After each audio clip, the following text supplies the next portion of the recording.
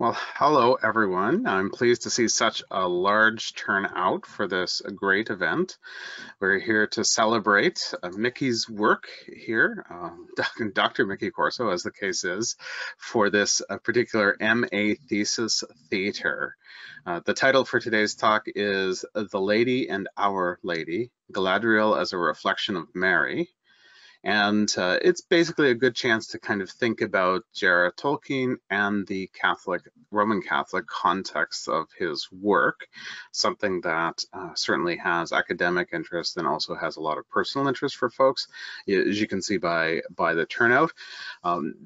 Signum University's MA program has quite a number of courses and topical approaches to things, but then we have our students really kind of dig down and find their way to the point of doing an original piece of research that engages in the scholarly conversation and does some deep reading, close reading of texts, and then produces something that could be published as a journal article or move on to something in some other context for teaching and writing. And so I just want to give just a brief bio for Mickey, and then I'm going to hand things over to him to give a bit of a presentation, just a talk for a bit about the things that he's discovered, and then we're going to open it up. So most of the session will be your questions and your comments, and we'll use the hand raising thing. I'll explain that when we get there. So Michael J. Corso, PhD, we call him Mickey here, is a lifelong Tolkien fan who is excited to have earned a degree now from Signum. He has a doctorate in theology and education from Boston College and is currently the chair of the theology department at Catholic Memorial School in Boston, where he regularly brings up Tolkien to his students. Mickey, as he is known to friends and family, is married to Catherine, his wife of 35 years, and has two daughters, Rebecca and Elise, who are themselves enthusiasts of all things Middle Earth. I'm waiting for one of our student bios to have, like, names like Galadriel, as the children, but the love of the thing can work just fine. So Mickey, why don't you take a few minutes, just kind of explain some of the things that you've been exploring, and folks, I'll disappear just for a little bit and pop back up when it's time to do a discussion, and you can go ahead as you're going along. You can put questions in the little question box there. I'll do my best to curate them, and when we get to that point. So can you see my screen, Brenton? Yeah, it looks great. Okay, good. Well, thank you, first of all, and thanks to those of you who are here. I don't know who's out there, friends and family. I can't tell, and other Tolkien fans and scholars. I appreciate you being here. My topic for my thesis, being myself a Roman Catholic, so full disclosure, and knowing that Tolkien was a devout Catholic, as I made my way through Signum courses, I became increasingly interested in the influence of Tolkien's Catholicism on his writing and his creativity. So I wound up going down this road. I myself do not have a particularly strong devotion to Mary. I'm a fan of the woman who raised Jesus of Nazareth. But certainly it seems Tolkien was more than that as I began to dig in and examine some of his biography and some of his writing. So the whole project began with two claims Tolkien makes, more than two. I'll focus on just two. One of the more famous claims Tolkien made in letter 142 to a Catholic priest who was a friend of his, a Jesuit priest, who had read some draft manuscripts. He wrote back to Father Murray saying, "The Lord of the Rings is, of course, a fundamentally religious and Catholic work, unconsciously so at first, but consciously in the revision." In that same letter, he also makes some comments about the relationship between Galadriel and Mary. But for that, I went to another letter, letter 320, which was, I believe, to a woman named Mary Austin, blanking on her first name right now, but Mrs. Austin also wrote noticing, bringing up to Tolkien the relationship that she saw between Galadriel and Mary. And he wrote back saying, "I think it is true that I owe much of this character to Christian and Catholic teaching and imagination about Mary." So Tolkien made these claims here and elsewhere. And so my basic question is, what's the evidence for that? Other scholars, other Tolkien secondary literature notices Tolkien's claims, and themselves, those authors themselves, make reference to, oh, sure, Galadriel and Mary, there's a relationship there. But I didn't find a lot of evidence, a lot of sort of laying out the case that this was so, simply that Tolkien claimed it and other people noticed it as well. So I set out to sort of prove the case. And there are three lines of argument that the thesis goes down. The first is to set Tolkien's claims and the character of Galadriel in the context of Roman Catholicism, which is bigger than England. It's a universal religion, a global religion, at least, not the whole universe. And I hadn't found that. I hadn't found a setting of the claim in the specific context of the Roman Catholic Church, particularly from 1850 to 1962. There's a unique period of the Catholic Church in England at that time, beginning with the restoration of the hierarchy. So for many years, England was mission territory for the Catholic Church because of its split from Henry VIII's efforts to get an annulment. And then we know, those who are Catholic at least know, in 1962, the church begins a new sort of period of culture and theology. So that particular period as a context for Tolkien's writing, I hadn't found a lot of scholarship on that. The rift in English Roman Catholicism goes back again to 1534 and the Act of Supremacy and Henry VIII's decision to break away from the Roman Catholic Church. But the immediate context is that from 1850 to 1962. That placed an emphasis within Roman Catholicism in England on things that were distinctively Catholic. So as Catholics set themselves apart from their Anglican and Protestant fellow Christians, there was an emphasis over that period of time on things like the Blessed Sacrament, which is unique to Roman Catholicism, at least claiming that that's really transubstantially the body and blood of Christ. Marian devotion is distinctly Catholic, distinct from Protestant Catholicism. And so those emphases that were unique to Catholicism have a profound impact on the English church as it finds itself under siege and wanting to set itself apart from other Christians in England that were not specifically Catholic. So that's my... Mickey, sorry to interrupt, Nikki. Just a tech thing. Your PowerPoint screen's a little bigger than what's showing on GoToWebinar. In the show screen, did you select the is it a second screen that you selected, or did you select the program itself? I selected the program. I selected the screen. Should I do the program? Yeah, try the program. See if that helps. We're able to get most of the stuff, but how's that? Is that looking a little better now? Oh, that's no go. I'm zooming in and out. It's a Prezi actually. It's not a PowerPoint. So. Oh, I see. Yeah. So okay, so that shows everything.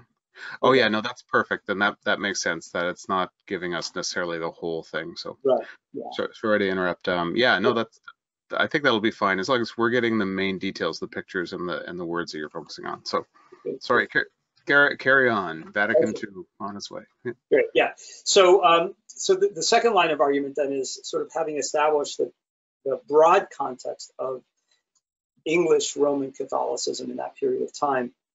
I wanted to pay particular attention to devotion to Mary during that time period as one of the distinctive elements. And so things like the Rosary, the doctrine of the Assumption of Mary into heaven is actually promulgated by the Pope in 1950, so during Tolkien's lifetime. People wore things like scapula, which have a whole veneration, a whole adoration, a whole devotion associated with them. And then there were many, many prayers that Catholics of this period said to Mary. The Hail Mary, the Litany of Loreto. These were features of other practices, sometimes tacked on to the end of a benediction. But there are many, many prayers to Mary. In fact, without giving too much away, Tolkien actually translated some of those Marian prayers into his invented language of Quenya. And so here we see classic Tolkien drafting, rewriting. Here we see the Hail Mary, which is known in Latin as the Ave Maria, the Sub Tuum Presidium, which is under thy protection, and then the Litany of Loreto, which he never finished. It's very long. And so here we see translations like, you can see it there, Ai Maria, which is Hail Mary. And he translated at that time anyway, grace, full of grace, as the sweetness of Eru. To thy patronage we fly. And this is a prayer specifically asking for Mary's protection from harm. And then in the Litany of Loreto, which begins, Lord, have mercy, but goes on to a litany of prayers to Mary that he abandoned completing the translation of. So we're going to look at a second at something I call reciprocal applicability. So here we see in Tolkien's devotional life, the devotion to Mary, and that he focuses on these Marian prayers and then applies them to his language, his invented language. And then at the top and the bottom are two versions of the Our Father. So that's the second context. So the first context, the broad context, the second context, Marian devotion. Of course, that includes paying attention to particular practices within England. So we know Tolkien grew up in the Birmingham Oratory, and there are many images to Mary in the Birmingham Oratory. Cardinal Newman, who founded the Oratory, a big influence on the orations there, was himself writing a lot about Mary and engaged in Marian devotion. And then, of course, in Oxford, a couple churches that we know Tolkien shows up in from his biography in Letters, St. Gregory's and St. Aloysius Gonzaga, which is in Oxford, just down the street from the Bird and Baby. I've been to both places. So the third thing then to do was to look at specifically the character of Galadriel, and to do a close reading of Galadriel from her appearance in Tolkien's imagination, as laid out by Christopher Tolkien in Unfinished Tales, right up to her publication in The Lord of the Rings, and then through her numerous revisions as Tolkien started to build a backstory for her into the Silmarillion. That history of Galadriel from her first appearance in Lothlorien through The Lord of the Rings into the Silmarillion leads Christopher Tolkien to write, there is no part of the history of Middle-earth more full of problems than the story of Galadriel. So good job, Mickey, picking the most complicated thing to study. Tolkien writes in relationship to another character, Sam Gamgee, that Sam Gamgee was a reflection of the English soldier, of the privates and the batmen I knew during the 1914 war, and recognized as far superior to myself. So Tolkien himself makes claims about Sam Gamgee and his relationship, his reflexive relationship to guys he actually knew in the trenches. In the second, the forward to the second edition, he writes, I cordially dislike allegory in all its manifestations. So we can be sure that Galadriel is not an allegory of Mary. And always have done so since I grew old and married enough to detect its presence. I much prefer history, true or fame, with its varied applicability to the thought and experience of readers. So applicability and reflection were sort of ideas that I found a way to name the relationship that I saw in Tolkien between Galadriel and his devotion to Mary. So reflection or reciprocal applicability. Out of his experience of those Batmen, he creates Sam Gamgee, and then if you know Sam Gamgee, maybe you know the Batmen better for knowing Sam. Eucharist, people have said, and there's good evidence for this, is a reflection, and it applies to Lembas. And then if you know Lembas, you know maybe more about the strengthening effect of Eucharist in your spiritual life. And out of the character Mary, so claims Tolkien, he built the character Galadriel. And if you know Galadriel, perhaps you know Mary better for knowing Galadriel. So that's what I mean by reciprocal applicability. Tolkien never uses that term specifically, reciprocal applicability or reflection. There's no greater monument to this principle operative in Tolkien's life, I think, than his gravestone, on which he decided to write Luthien on the tomb when his wife passed away, and then asked his children to add Beren under his name. Reciprocal applicability between primary world and secondary world. And so that's the thesis, rolls out along those three lines. It establishes the context of English Catholicism in the early 20th century. It investigates Tolkien's Catholicism, specifically his Marian devotion and his preference for performing his theology rather than simply expounding his theology. He wasn't a preacher, he wasn't a theologian, but he certainly performed in his characters and in his story elements that we find in Catholicism. And then finally, a close reading of the text as it applies to Galadriel, from when she first appears to the dramatic scene where she turns down the ring, into the gifts that she gives to the fellowship in various forms. Probably the most important of which is the phial of Galadriel with a light in it. Mary's obviously most important role for all people of faith, I believe, is that she gave the world Jesus, who John in his gospel claims is the light of the world. And then I go into other perceptions of the lady. Some people are very suspicious of Galadriel. Some people believe Catholics are very superstitious when it comes to Mary. Her journey into the West at the end with the rest of the ring bearers. And then a little bit on the revisions Tolkien did as he backstoried her as he retconned her into the Silmarillion material, which starts to create all the complications that Christopher refers to. So that's the main thrust of my my argument, and it's 3 pieces. Okay, excellent. I actually have, just to give a peek behind the veil, I have a series of kind of hard thought out questions to go through, and Mickey has kind of answered all my questions with a very brief, no, it's good, with a very brief conversation, and I actually quite like the Prezi, and you didn't kind of make me dizzy, as it can sometimes happen, you know, with Prezis.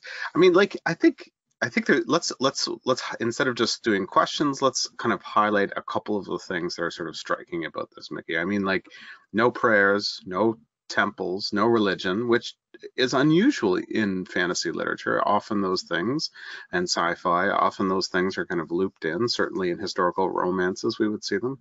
It lacks the religious themes like epics, Dante's epic, Milton's epic, and it lacks like kind of the up on the top symbolism of the text, like certainly Phantastes, which is certainly something Tolkien read, Narnia, or even like some of the people that follow after, the Fionnavar tapestry has the weaver as the providential kind of character, or His Dark Materials, which that's a little more complex. So, but it's still there, right, at the surface. Yeah. So if we don't go back to the Silmarillion, I mean, it would be pretty hard to talk about the Lord of the Rings and, you know, even understanding gods and creation. So like, what would you say to somebody who just says, well, I appreciate that he wrote that to a priest, but come on, I mean, like, look at the text. Yeah, I mean, so first I would say it's on purpose. So good job, Tolkien. I would say he purposely took it out. And he's good. So that's why it's hard to detect. So it's the intention of the author to have removed the churches and we know from, I think, the Kenyan lexicon that there are words in Kenyan for that were originally planned, I guess, for inclusion, for church, for Jesus. I forget all of them, but there are specifically primary world terminology, specifically religious terminology that show up. And that are abandoned. So whatever his process was for purposely, I think he says in another letter, it's absorbed in the work for absorbing it. That's why you can't detect it. The best analogy I can think of is, like if you were to look at a sponge, and it would say, well, that's a sponge. And then when I squeezed it, all of a sudden you would go, oh, that's what's in the sponge.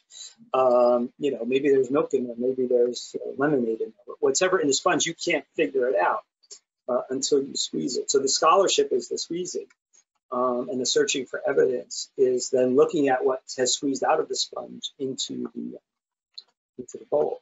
So I think that's why it's not obvious. Tolkien purposely took it out, and that I think I wrote in the thesis, and you commented on this, Brenton, that maybe you have to set a Catholic to catch a Catholic.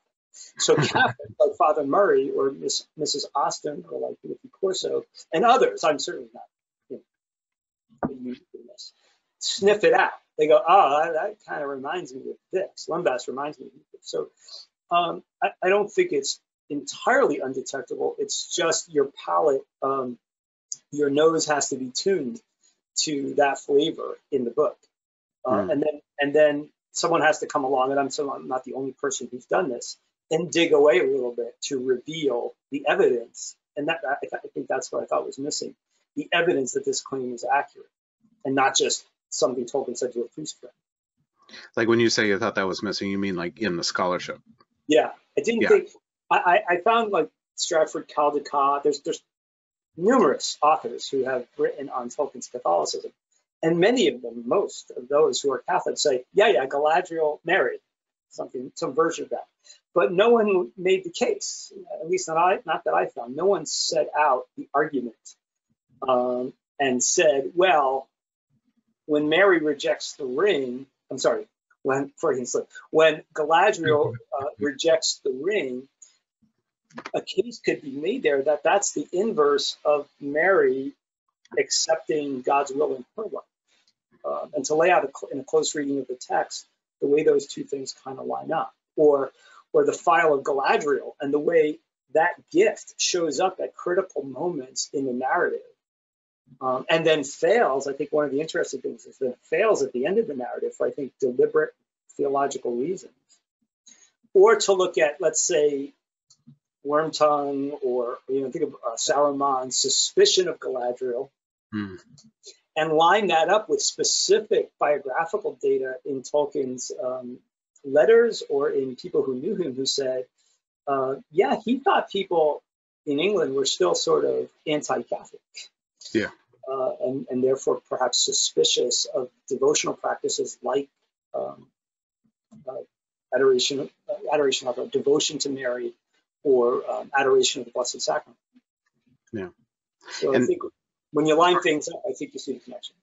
And it seems to me though, like, I don't like when you gave kind of a soft suggestion that there was some anti-Catholicism in England. I think that's a stunning sociological understatement, and English Catholicism, of course, is its own thing, right? It has a different flavor than, in your United States or my Canada, or, continental Europe or the Southern, etc. So, but I didn't get the sense from your work that this was a kind of a cloaking, like, under oppression or anxiety about the outside world. No. Yeah, what do you think, either the literary or religious or both, what do you think of the value of this? Cloaking is probably not the right word. It's just one that pops into my head as I imagine, hobbits scurrying across the countryside. Yeah. If I hear your use of that word, I don't think he took it out on purpose to avoid anti-Catholics, an anti-Catholic critique. Although I have seen that actually, but no, it was something else. It was wanting to. I think he just loves the genre for one thing, and wanted to write in this genre and not write in specifically Christian modes or Christian ideas. So that's one thing. I forget where I read in the biographical information that the TCBY, they set themselves a goal of transforming the world through literature and art. I forget specifically where they say they want to do that. I think it's called the Council of London or something like that, when they're just at the edge of the war. I learned that in John Garth's class. Yeah. And then two of them died. And I don't wonder, and I don't have as much evidence for this as I have for the Mary stuff, but Tolkien felt like the weight of this promise was on him. And there is a way in which the Lord of the Rings in Tolkien's literature have had a profound impact on people's lives in a way that lifts them up, that provide courage. That I think there's something cultural he set out to do that he knew he couldn't do if it was obviously a Catholic work. That inarticulately. Well, yeah, or even obvious, or even more generally Christian. You would have a much more, I think, people who respond to the Lord of the Rings in a spiritual or kind of intimate way, I think that response is more diverse in that spiritual or psychological intimacy than most books that I've read. So like Narnia has a narrower religious response than I think the Lord of the Rings. So it certainly think about the Hobbit lives, Frodo lives phenomenon, right? Like, which, with all these kind of neo-pagan and cultural spiritualities and all this kind of stuff, right out there, like just right out in front, and I think very meaningfully for many people. It's a much broader impact under the cloak. to use it. Yeah. And I hope everybody recognizes I don't mean cloak in Yeah, any sort of negative way, yeah. just a simple kind of way of doing things. Good. So I might ask another question or two here, and then I'll have a couple more a little later on. But I do want to invite the audience in to this conversation. Questions have come into the question box. And I'm game to kind of read those. But if you wanted to raise your hand, we will attempt to have you kind of share your voice. I do know that if you can't see a red microphone that's been muted, then you won't be able to. You just don't have the tech capability, but most people do. And if you want to say your question, say a little hello to Mickey, and then say what you want to say, feel free to do that simply by raising your hand. But I am going to turn a little bit to these questions that we've got. And as you know, that Tolkien readers are very perceptive readers, linguistically sometimes exacting. You actually spent quite a good chunk of your time, not so much in this last draft, working through etymologies and word meanings and things like that as well. Is that a fair comment? I did, yeah. So, I mean, at an obvious level, I don't know what happened at PowerPoint, crazy like that. But at an obvious level, the name Galadriel itself, garland with flowers, so here's Mary covered in flowers all the time. It's interesting. So, like, one obvious thing, related but not specifically, Mary Lembas, we know, means waybread in Elvish, and that's exactly what the Latin word viaticum means. And Tolkien again says as much in a letter when someone notices the connection. So I did do some digging into that, in particular the Hail Mary. I wrote a paper for a language class, an Elvish language class, where I unpacked that Hail Mary translation. And there's an interesting point where Tolkien changes the Elvish word for grace from eru listen, the one I showed you, to eru ano, which means the gift of Eru rather than the sweetness of Eru. And if you look at those two words, just to pick on this particular thing, the sweetness of Eru is a really good translation for grace in the devotional context of Marian practice at the time, because there's lots of prayers that talk about Mary's sweetness. And so that's a good Quenya word for that. But then he changes it. Why does he change it if that's perfectly good? Well, he goes for ano for a lot of reasons. One, because it's also the Elvish word for gift, but it's also the Elvish word for life. So he gets bang for his buck in saying that Mary is full of the intensified, the double ends in there indicate the intensified life and gift of Eru, who's God. And she's full of that in a way that a pregnant woman is quite literally full of life, but Mary's full of the fullness of life because Jesus is the life of the world. So I did some digging into his language that way to sort of make that part of the case. Yeah, and that gift part works with your, or maybe it reflexively works with your analysis, where in this particular paper you focused in on a number of the gifts of Galadriel in a fairly so here these various different kinds of gifts, lembas and the cloaks and everything else. Yeah, well done, good stuff. All right, well let's turn a little bit to the question and comments. Jennifer says that I've also thought lembas is a type of manna also. And it's called the bread of heaven, as well as the Eucharist, right? So so there's, I think, a connection there. Yeah, I suppose is manna. I suppose the image behind both too, right? I think if you avoid allegory, you open yourself to reciprocal applicability. Like what does this apply to for you? It applies to you. It applies to manna. Yeah, good. So in this case, allegory, and of course Tolkien did write allegory for us to taste, but in his rejection, if we agree with him and set allegory aside as a category, then we have all kinds of levels of symbolic meaning that we can talk about, and we're not pressured into those boxes, right? Yeah. So you don't end up saying lembas is the Eucharist. You end up saying something more like it is Eucharistic or something like that. Is that? Yeah, it is applicable. I want to stay close to Tolkien. It is applicable. It is a reflection, which in the thesis I talk about that word in the way it implies a bending, a twisting. I think there's an alloy nature of what he does. So other authors rejecting the Marian connection see a connection with Alicia from She, from and other characters, pagan Celtic goddesses, and that's fine. I think what Tolkien did was he took a main chunk of mineral ore, let's call that Mary, and then he alloyed it with some other things and made Galadriel. Yeah. Okay. Yeah, and then that word reflection is a way of speaking about symbolism in a non-allegorical way, and it's actually Tolkien's own word, is it, right? Yeah.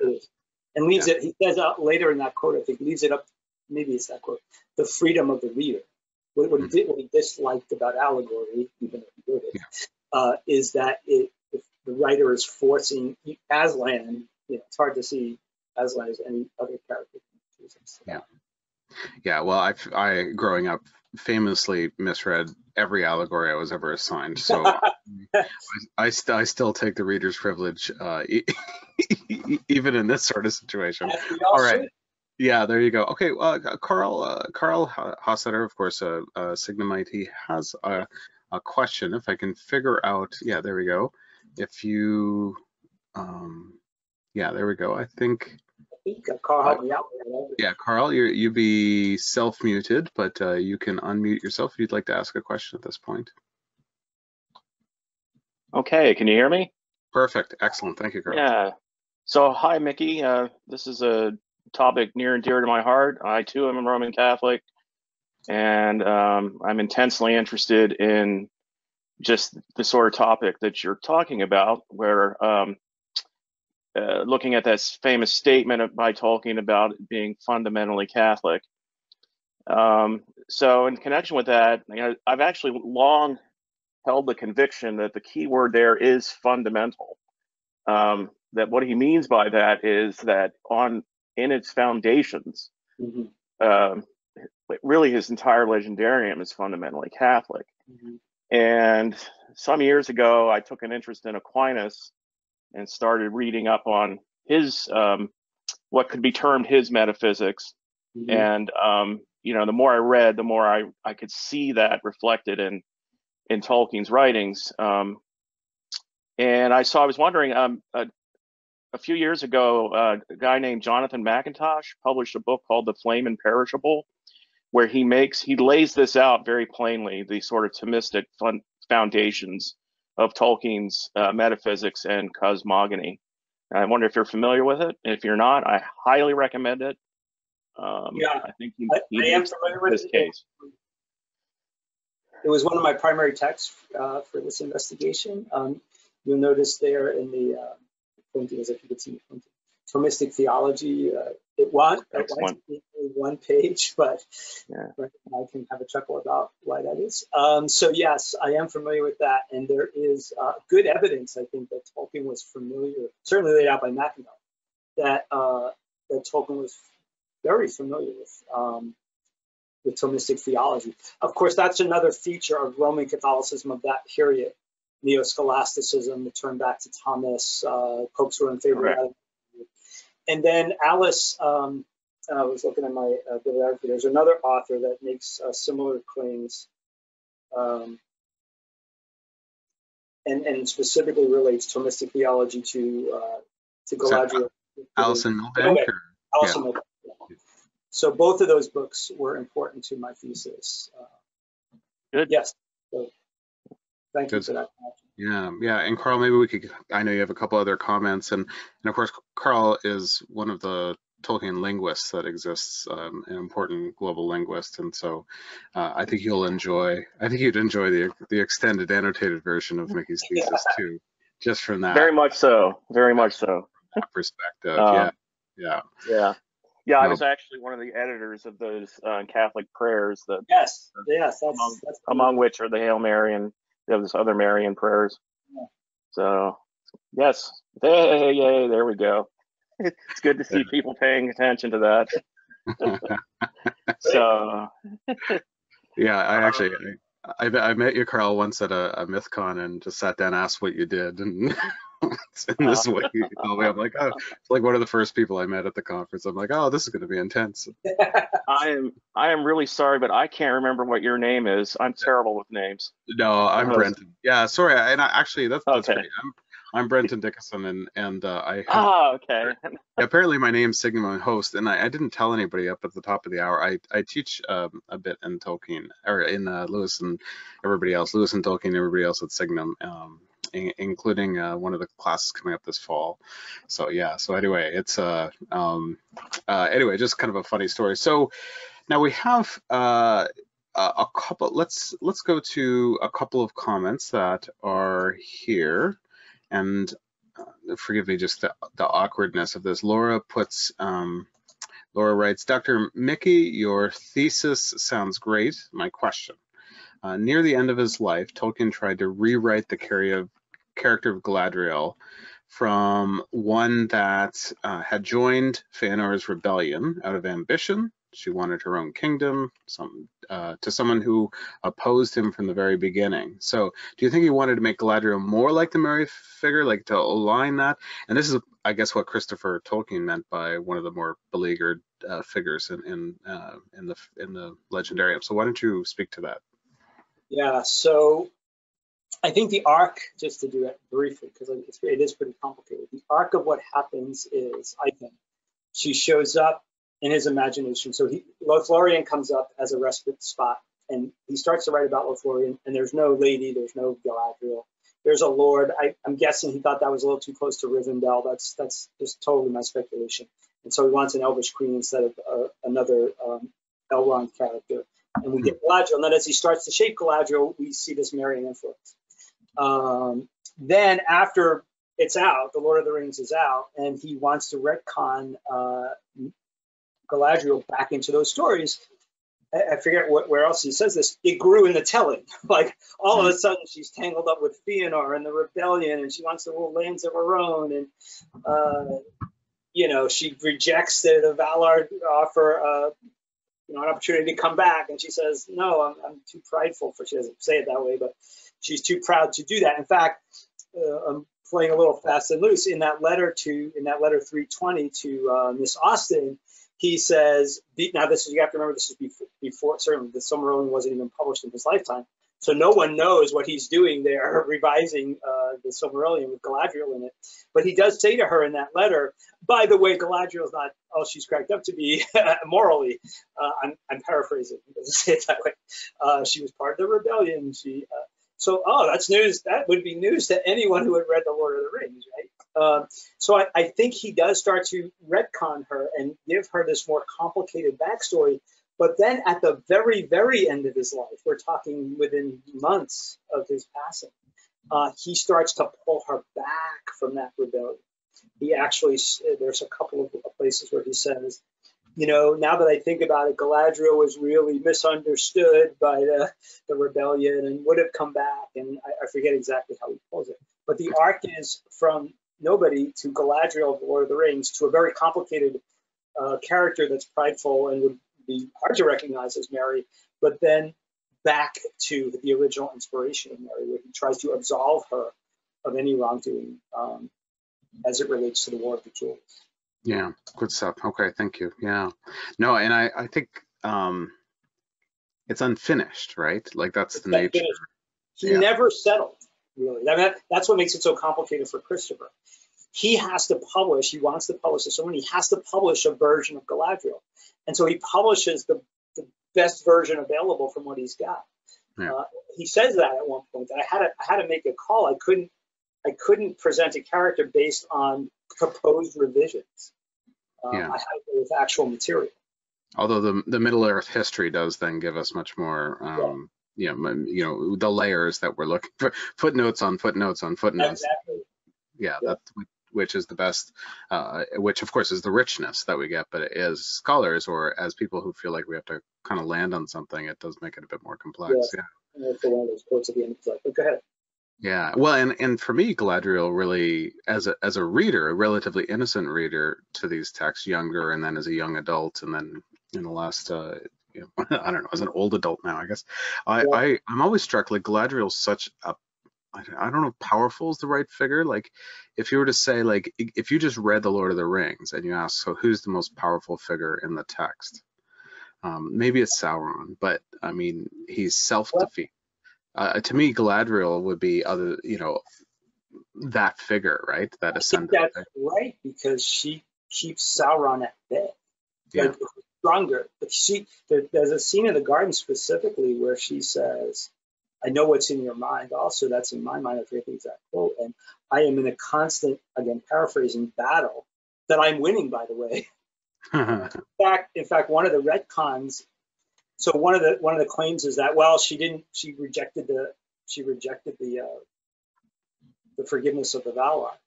And actually, what Tolkien says is, no, she didn't. She felt it was her duty to stay in Middle Earth until Sauron was defeated, and because of her power and her ability to protect. And so she was not unable to go back. She was unwilling to go back because she felt she had a duty still in Middle Earth.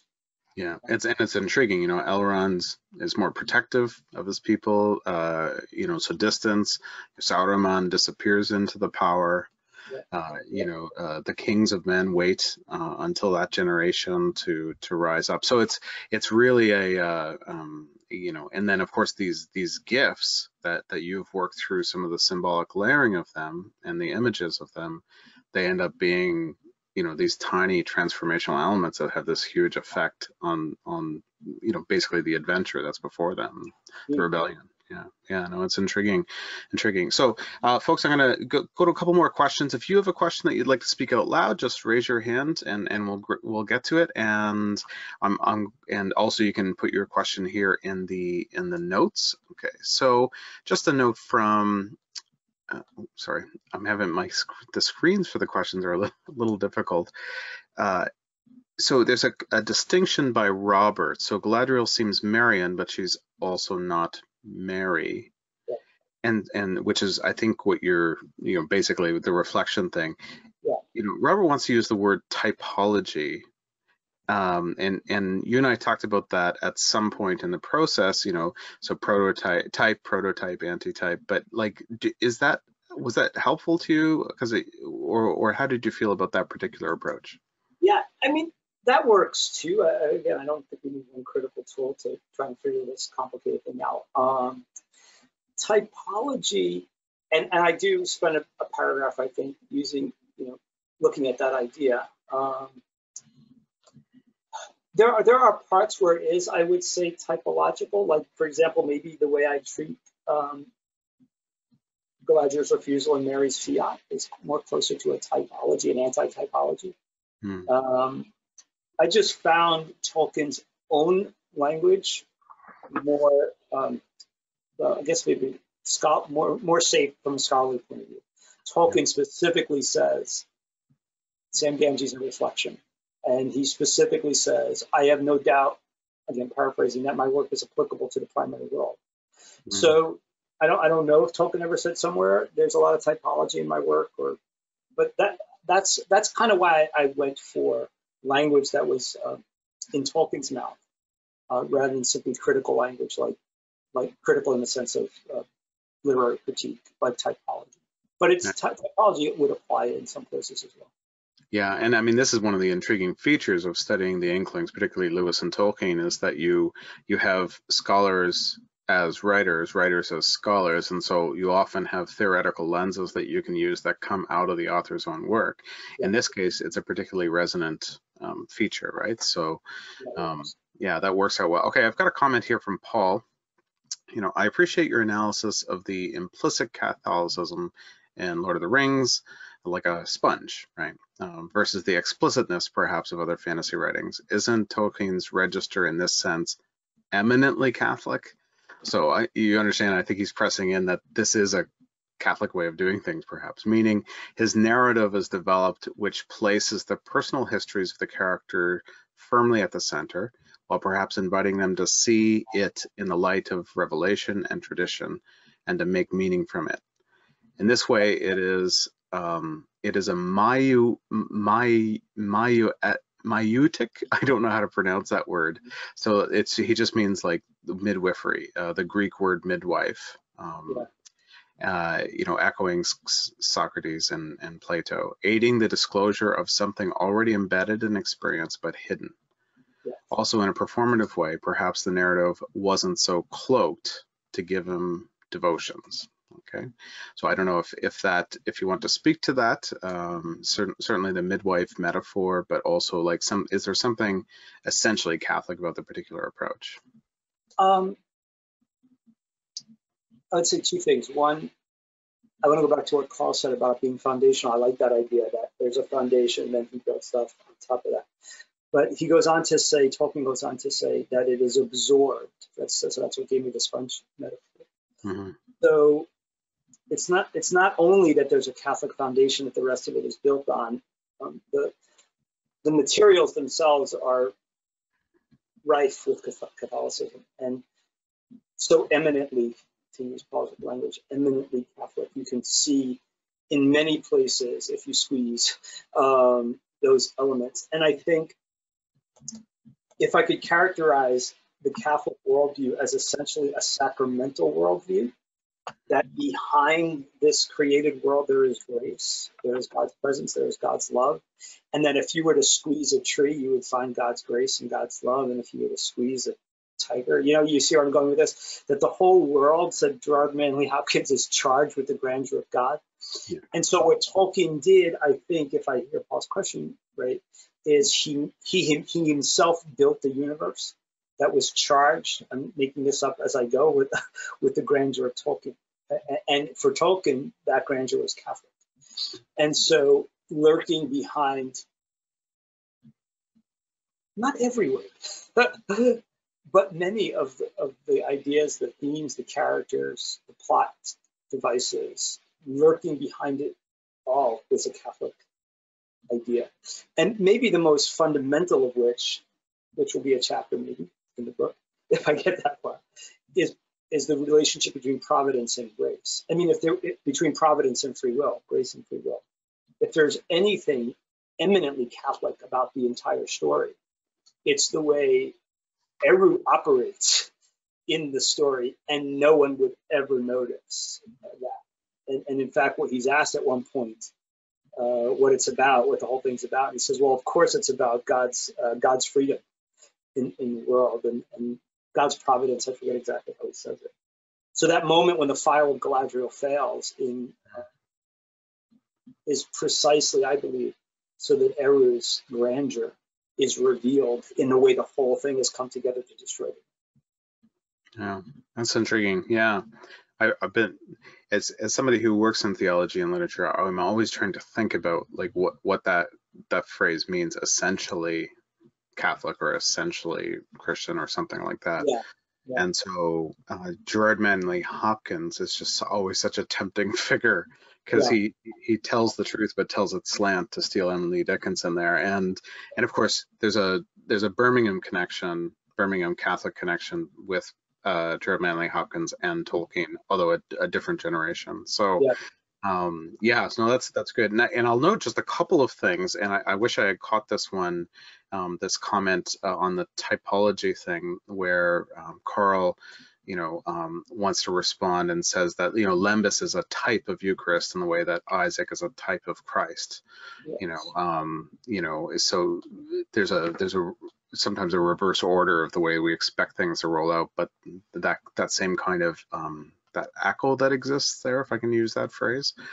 And also wanted to say that Patricia asks, can we have the books that you mentioned here? And so maybe before we close at the top of the hour, if you could just mention maybe 3 or 4 places where people can turn, but also to note that Mickey's thesis will be published in the Signum library, and if you reach out, usually our authors are willing to share for people that need that kind of scholarship thing there. So, well, we have Dr. Sarah Brown.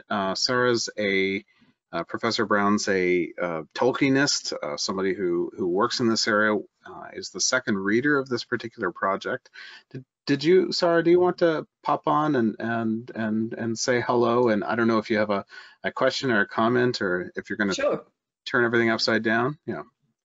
Hey, Sarah. Hello. Hey, Mickey. Wonderful to see you. And can I just say what a privilege it was to be second reader on this thesis, because one, I know how much work went into this thesis. And secondly, it was just a delight to read. It was beautifully written, it was very well researched, and it was a really great study of something that I know a lot of people will find great connection with, if you'll pardon the pun on connections. Yes. Sorry about that, couldn't resist. But one thing I would like to address is the thesis process itself, because I know you had to go through the painful process of killing your darlings at one point. Yeah, see that look on Mickey's face? Yeah, because, well, Mickey's work was incredible and comprehensive and wonderful, and half the size it really ought to have been, because it could have been double. And I wondered if you would just like to take the opportunity to share with us any of the many points that unfortunately had to get cut, that you thought were actually, this is something that was really dear to your heart and was a painful darling to kill. Yeah, they fall into two categories. The first category would be sort of stuff I had to drop out of, arguments I had to drop out of the beginning that was sort of a pre-defense of any, not attack, but any critique of even going down this road. No less an authority than Michael Drought has raised serious concerns about any attempt to go down there's lots of concerns about going down the biography road and the psychologizing road, and I said a few things about that. But Drought raised a serious concern about going down that road, especially where it concerns areas of religion. And I put up what I thought was a pretty good defense of that, and the importance of looking at someone's devotional practice as part of their biography, even if to other people that's a bunch of whatever you want to call it, let's put the worst spin on it, superstition and nonsense. So I had to cut that. I mean, that was pages long, that defense, and that I felt like I had made a really good case in response to that argument. And then, each of these gifts, so I think they're still up there, were separate, right? Cloaks, I did a whole thing on the cloaks and a whole thing on the sheath and a whole thing on the bow, and particular places where Legolas uses the bow that I think made the connection and proved the reflection. There were lots and lots of practices in, so Mary shows up a lot in the 20th century. I mean, like literally shows up. There's appearances of Mary, there's lords, there's Fatima, there's all kinds of stuff that happens that were part of the argument. And although dribs and drabs of that make their way into what wound up to be the very cut version, there were fuller arguments there that I felt had to be made, that I had to just make a statement instead of making a complete case. That, notice that the first person to be healed at Fatima was a woman with her right arm. And, look, that's the first person that Aragorn heals under the banner of being Elfstone, which is a gift that Galadriel gave him. And he heals, go figure, the right arm of a woman. So, again, I'm not trying to say that's an allegory of what happened at Fatima. I'm just saying that this is in the milieu of Tolkien's faith life and shaping things. Not entirely. So anyway, there are things like that I felt I wanted to say that appropriately were not said in this thesis. So, of course, this could turn into a second PhD. My wife, who I believe is on this, will not have that. Will kill you? Yes, I think that would be, yes. She's not on her way. She might be on her way now, so. I mean, Sarah, I think, I don't know how we can kind of say that delicately, but part of what some were striking against with the Tolkien and religion perspective was sort of bad scholarship, like soft scholarship that takes place, right? There's a kind of a, that's unfortunate. Yeah, devotional, the way it gets looped into fan fiction and things like that. And so without, actually, I'm not really trying to negate responses, except to say that it's actually careful scholarship like this that, including darlings left on the floor, I guess, careful scholarship, and that really is what's needed, rather than highlighting or negating an entire path, if that makes sense. Is that a fair comment? Yeah. I would say that is a fair comment, actually, because I think it is unfortunate that some of the poorer, weaker scholarship some of it has been in taking a religious optic to Tolkien's work. And I can understand why people have done that. But I think that there's been too many who have then said, this is the only way in which to read Tolkien. This is it. And they haven't really backed up what they're saying with good, thoughtful, in-depth scholarship. And it's made me very wary of these kinds of readings, which is why when I get one that is careful, thoughtful, considered scholarship, then I'm delighted, because I think it's good to have many different perspectives. And as you say, not to invalidate one completely or to only validate one completely, but to allow for the fact that one of the wonderful things about Tolkien, and one of the reasons why we are still reading him, and I truly believe we'll still read him decades past my death, is because he speaks to so many people in so many different ways, legitimately for every person in their own way. And I think that's one of the great things about his writing. So to come back to Mickey's work, I think that this is a really good example of how to approach Tolkien through the Catholic optic, but without just saying he's Catholic, it's Catholic, that's it, no arguments. Which is something I've had yelled at me on Twitter far too often. No, I 100% agree with everything there, and nothing you needed me to agree with you. But I've read a lot of the literature, obviously, for this and the classes, and it is not great. It's it is a lot of it overly relying on just piety instead of scholarship, if I could put it that way. And that's one of the reasons why I wanted to jump in with a thesis like this, was to say, no, we can do better. It's there. He said it's there. Other people have said it's there, but we can do better by way of producing the evidence. So that's why I want that. It's more convincing when you produce actual evidence through actual scholarship. Absolutely. Shockingly. And good reading, and Tolkien readers are good readers, and I think that's why there can be a distaste for certain things, although hagiography is one of the accepted historical responses to figures.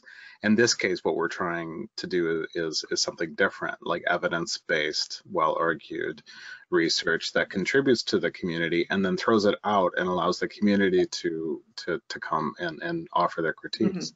And actually, you got you got an amen, is how I'm translating it here in the questions for your comment on Tolkien and religion. And then, but also, and it was Paul that said it. One of Paul's comments, one of yours, Mickey, was that and then what Sarah just said was it really leaves room for the reader. Still, there's a lot of room for readers to live in these texts, which I think is beautiful.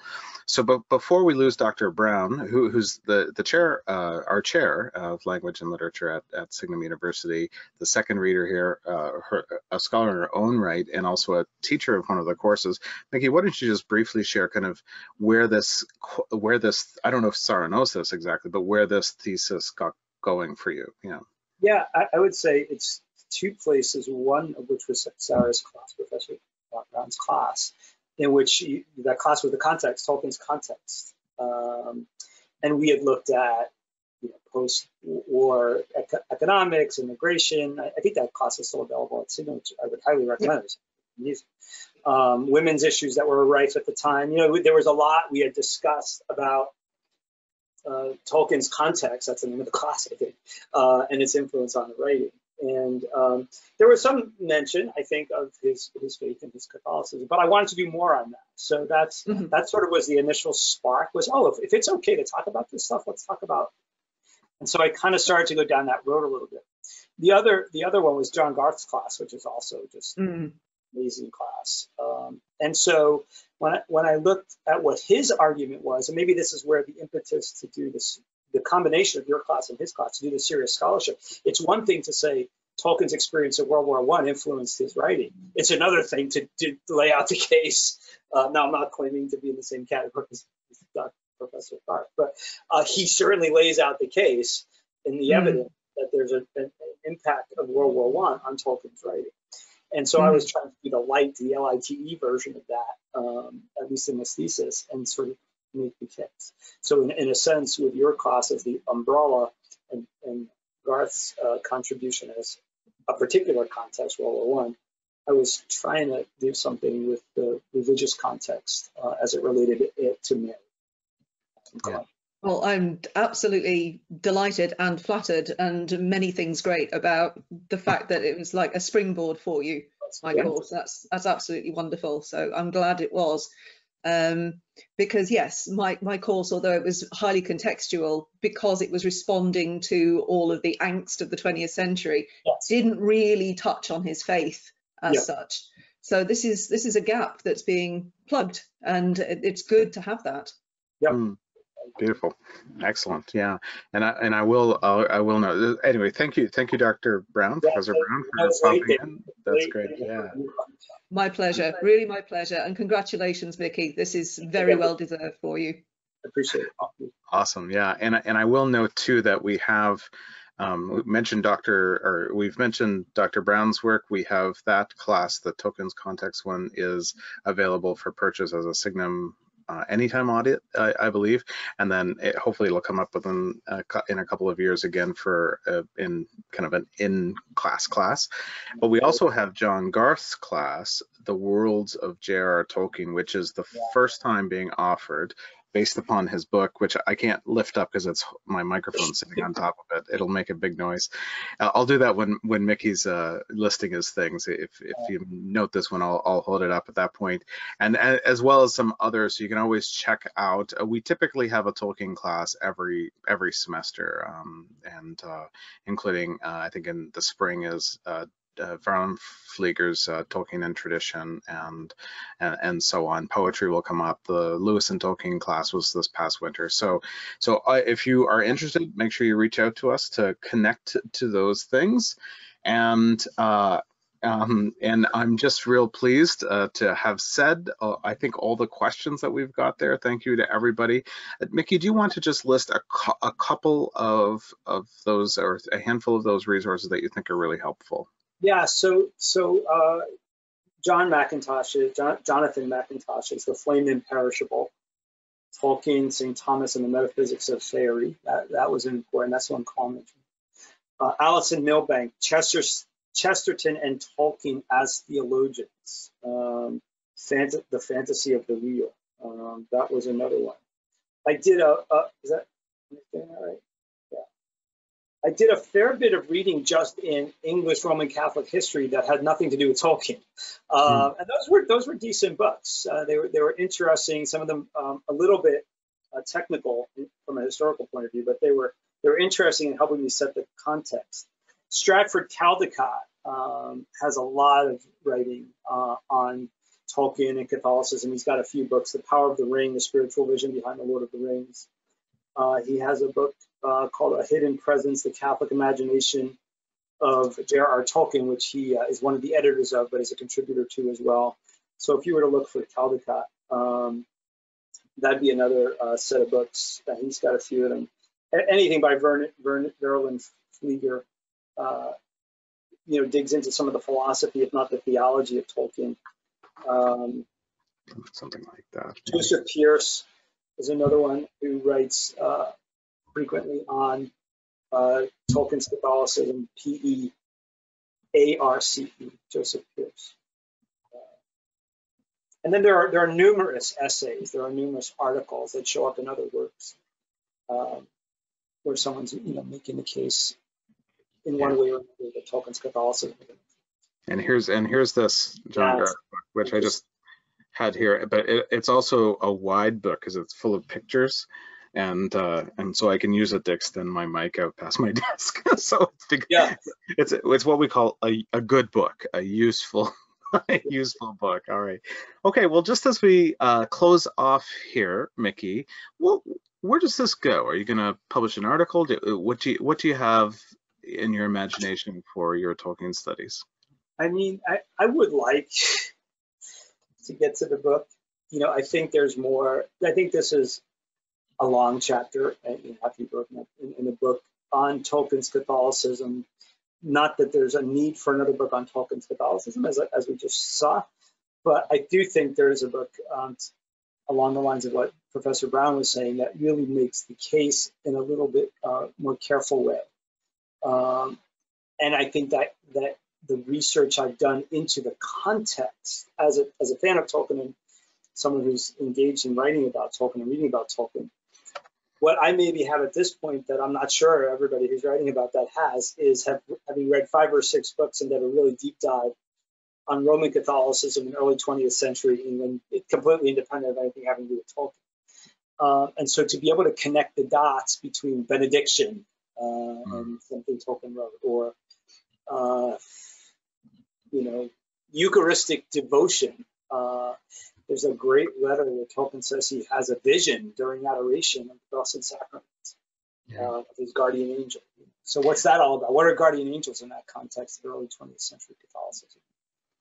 I actually think you say a long chapter, but I think you have the background, which would be its own chapter, and then Galadriel's gifts, but and maybe even the image of Galadriel are 2 chapters, and then as I think you actually have in the structure of this sort of the roughing out of 4 or 5, not just one long chapter, just because of the various, like even just sacramentality might be its own kind of conversation, and give readers a framework, because you know most of the Catholic world, for those who aren't Roman Catholic, is in a certain sense inaccessible, because unless you've experienced the Eucharist, you don't know it, right? Like there's a certain kind of sense. It's like motherhood, or a bereavement. There are certain things that are inside things that you can, like being in a trench in World War I. Yeah, that's right. Yeah.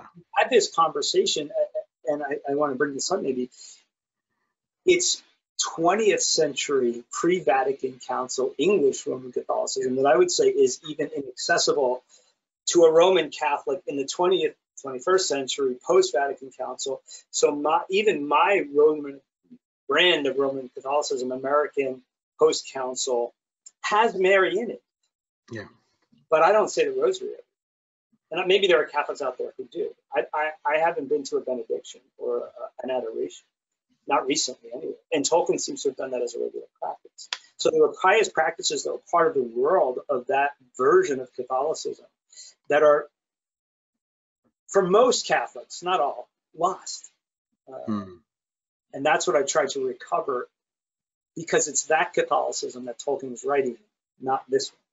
Yeah, it's an important, for those when you get to finally read this in the paper or the book, it is an important distinction that's made, and you might even argue that Tolkien's actually even part of a relatively kind of specific renewal kind of space of Catholicism, English Catholicism, in that pre-Vatican II space, and so there could even be more work there that can do that. So I think we're going to close off. There's a question here by Kate. How much Newman do you go into? In this draft, there's not as much. Yeah. But of course, in the process of your writing, Newman went from the Blessed Cardinal Newman to Saint Newman.